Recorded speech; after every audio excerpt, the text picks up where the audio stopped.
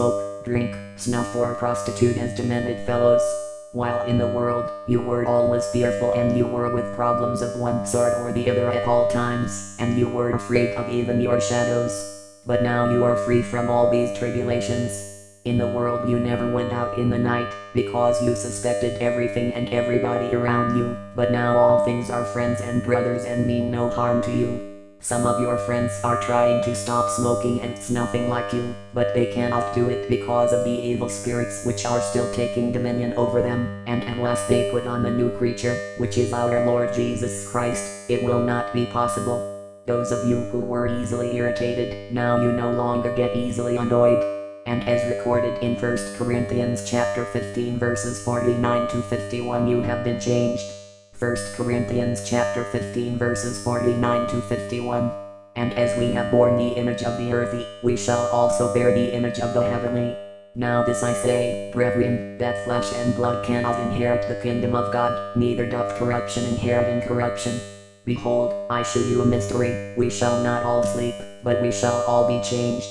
1 Corinthians chapter 15 verses 49 to 51. There has never been any expression of love in man, except in Jehovah God and His Christ. Has any man ever got the attributes of God such as love, joy, peace, humility, faith, hope, etc.? Have you ever seen a person who is addressed as a witch, bloodsucker, yet he never takes people to court and he is never worried or annoyed for being so addressed? When you drive him away he comes again to you. In years gone by, you were going about with baskets of tribulations and tears, but today, you are all changed into new creatures without problems. John chapter 14 verse 12. Verily, verily, I say unto you, he that believeth on me, the works that I do shall he do also, and greater works than these shall he do, because I go unto my Father. John chapter 14 verse 12. You are now free from all types of encumbrances in life. The churches which burn candles, beat drums, and burn incenses cannot raise the dead, but in brotherhood, there is no burning of candles, incense or beating of drums, yet numerous miracles are being performed daily in different parts of the world. While you were in the world, you decorated yourselves with various types of mystic rings or talisman, charms and amulets, yet various types of problems and sicknesses engulfed you, and you, with your bucket of tears, roaming about the world hopelessly in search of salvation. But right now you are free. Some of you who could not see vision go to necromancers to preach to them. Some of your friends refuse to greet you or shake hands with you, because they are now afraid of the Father who is in you, and some close their doors against you. Those who wanted to destroy you with some diabolical means, now run away, whenever they see you, because they think you have been initiated into one of the highest and the most powerful societies in the world.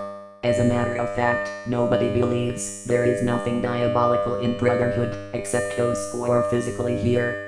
If you go to offer someone prayers the first day, the second day the person will not accept it from you, because the prayers offered the previous day had rendered all the person's charms and concoctions useless. This is so, because our Lord Jesus Christ takes dominion over you, and as such no evil things could prevail anymore.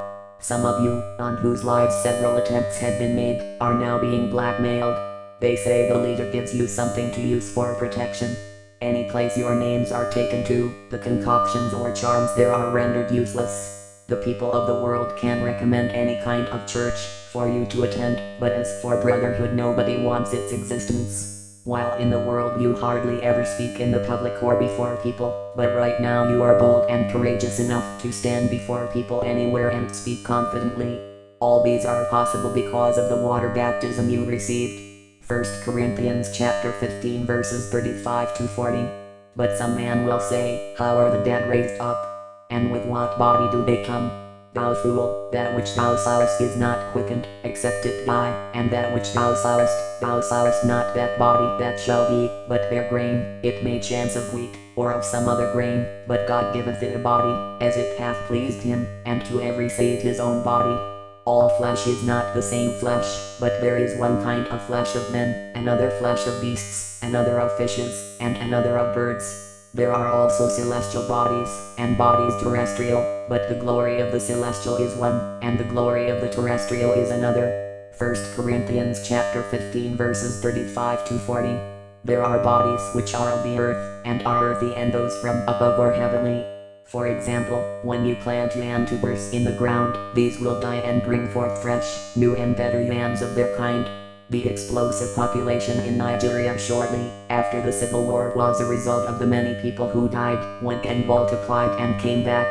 You often see various types of rats, flies, bats, wall gecko, etc., changing themselves into various planes of creations. As your faces are different, so also are your various places of abode, as many of you are from the moon, sun, stars, water, etc. You ought to look at nature very objectively, because his wisdom is beyond the research of man's understanding. If the yam tubers buried in the ground do not die, new yam tubers cannot, for sure, be harvested. Malachi chapter 4 verses 2-6. But unto you that fear my name shall the Son of Righteousness arise with healing in his wings, and ye shall go forth, and grow up, as calves of the stall. And ye shall tread down the wicked, for they shall be ashes under the soles of your feet in the day that I shall do this, saith the Lord of hosts. Remember ye the law of Moses my servant, which I commanded unto him in Horeb for all Israel, with the statutes and judgments. Behold, I will send you Elijah the prophet before the coming of the great and dreadful day of the Lord, and he shall turn the heart of the fathers to the children, and the heart of the children to their fathers, lest I come and smite the earth with a curse. Malachi chapter 4 verses 2-6. A time shall come when even your elder brother who died will come to disclose to you, he is your brother, but you will not know him. You have heard, Elijah was transformed, but should the people keep the picture of Elijah to compare with his former face, they will see that it is not the same, while he is the same person. They doubted him because of their unreasonableness. Who was John the Baptist? He was Elijah. Matthew chapter 11 verse 14. Men are just like yam tubers, they go and multiply, just as Jehovah God had said, but the process is a mystery not known to humanity. Luke chapter 1 verse 17. And he shall go before him in the spirit and power of Elias, to turn the hearts of the fathers to the children, and the disobedient to the wisdom of the just, to make ready a people prepared for the Lord. Luke chapter 1 verse 17. See Matthew chapter 11 verses 12-14. And from the days of John the Baptist until now the kingdom of heaven suffereth violence, and the violent take it by force. For all the prophets and the law prophesied until John. And if ye will receive it, this is Elias, which was for to come.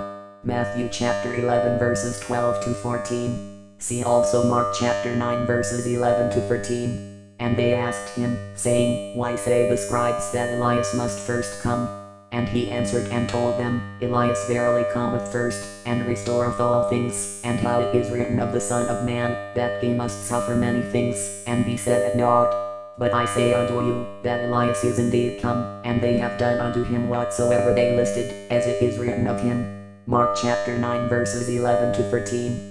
Brethren, you will realize, then there is nothing in changing you, into newer and more beautiful creatures, as many of you have come as much as 5 times, though it is not meant, for you to know. This is just God's purpose as the only King who knows the secret of his kingdom. Brethren, I shall not be tedious unto you. Let my peace and blessing remain and abide with you. Amen. Thank you, Father.